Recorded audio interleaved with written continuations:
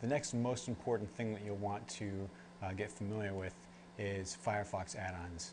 I highly recommend developing in Firefox just for convenience sake. Obviously you need to check in other browsers, but I tend to, when I'm doing browsing, use Chrome because it is faster and has some features that I like, but when I'm developing, I use Firefox because it has add-ons. And this is the URL to an entire section of their add-on website that's dedicated just to web development add-ons. So this is their add-on website, addons.mozilla.org, and I'm going to show you 3 add-ons real quick right now. So click over to web development, and you can see the featured add-ons, and then always look at the top downloads. These are the most important ones. You'll see Firebug and Web Developer right here already. I'm going to install Firebug first. So it's quite simple to add an add-on in Firefox. Install.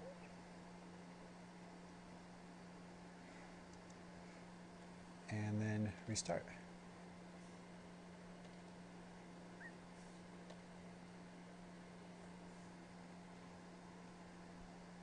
Nice thing about Firefox is when it does restart using that dialog, it'll pull up all the windows that you had running already.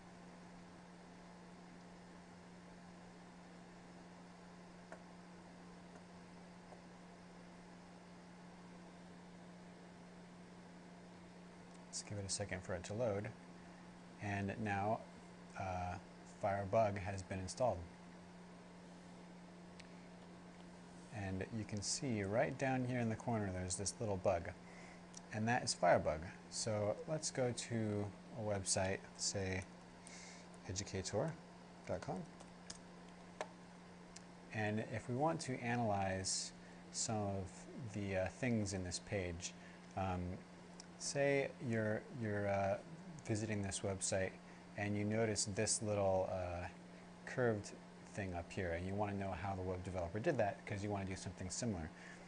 You can right click on it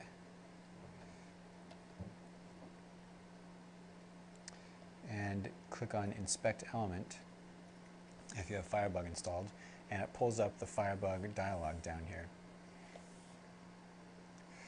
And what this shows you immediately is the HTML DOM.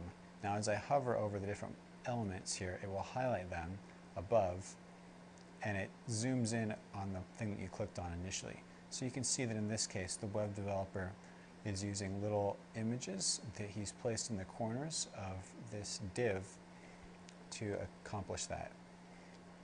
And then over here on the right side is the style that goes for whichever element you've clicked on. So if I want to modify that style, I can actually do it on the fly. Here's the top.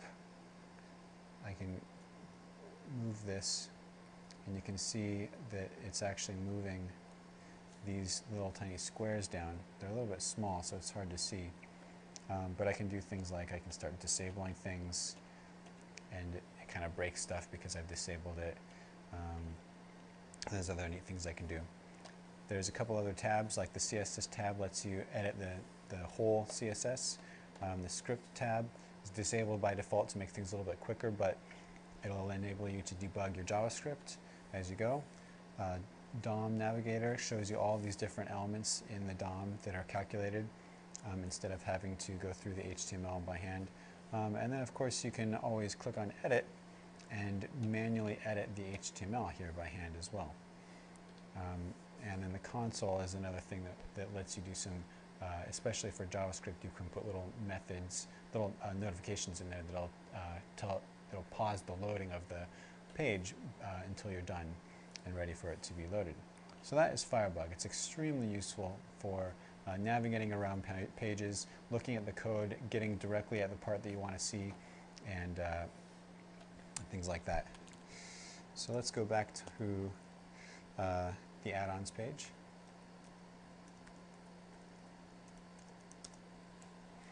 And I'll show you the web developer toolbar.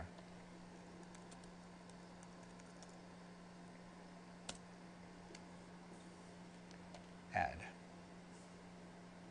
Just give it a second to install. And I'm actually going to add another one just so we don't have to restart again, Color Picker, or Colorzilla.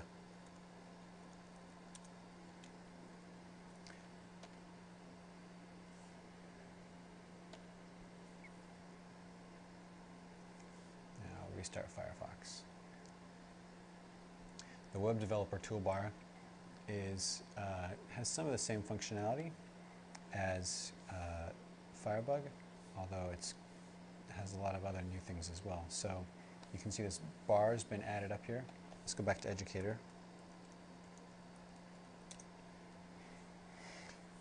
Now, let's say that I wanted to see what this page would look like without any CSS. I can disable styles, and now I can just see the raw HTML and the content and how that's displayed. This is a well-made website because I can still navigate it with the CSS disabled. I can also disable things like JavaScript and images. I could disable all images if I wanted to.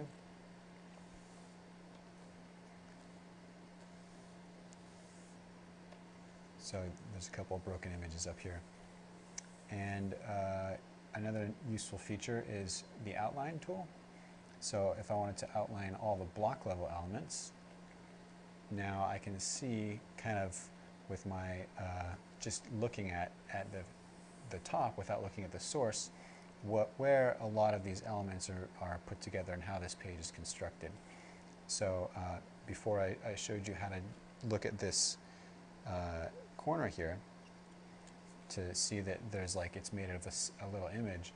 With the block level outliner on, I can just kind of see right away that there's an image, there's something going on there, and I can see what's going on. And that is that for Firefox add-ons.